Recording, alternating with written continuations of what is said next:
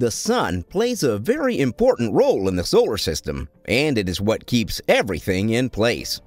Now, imagine if the sun was half as big as it is presently. What are the odds it would still be as effective as it is currently? In order to answer this question, we must first understand how mass is related to gravity and how important this relationship is to the solar system. Basically, increase in mass of an object leads to increase in its gravity, while decrease in its mass leads to a decrease in its gravitational force.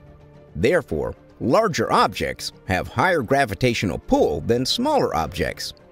So, if the sun was half its size, then its gravitational pull on all planets would reduce by half. Furthermore, the nature of the orbit around the sun would ultimately change.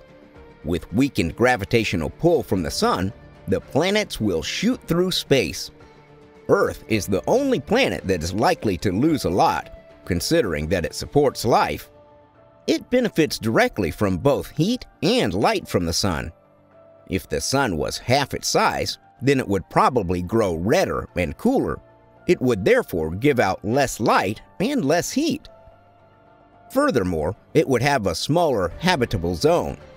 This is the region around a star where liquid can flow easily on a planet's surface. With reduced gravity pull, the habitable zone would automatically shrink towards the sun. Assuming the Earth would still orbit at the same distance, then all the water on Earth would freeze to ice. The only planet that would likely benefit from the shrunken habitable zone is Mercury, which will probably be located inside. If the Earth drifted inwards towards the sun, the water would evaporate due to increased temperatures. If by any chance we survived the freezing cold as a result of being outside the habitable zone, then we would probably starve to death. Plants rely on sunshine to photosynthesize. Without sunshine, they cannot thrive. This will spell doom to all creatures, as plants are very important in the food chain. Planets in the outer realm of the solar system will not be exempted as well. With the sun unable to extend its previous influence to them, they will probably shoot out of the solar system. There will be no Jupiter, Saturn, Uranus, Neptune, or Pluto. This will result to a shrunken solar system. With Jupiter out of the picture, then the asteroid belt will probably be shooting through the solar system.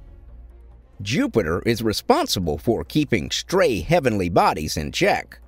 The solar system operates in an orderly manner like a civilized society, with the sun as the overall authority. Take away half of the influence the sun has on its subjects, and the whole system will crumble apart.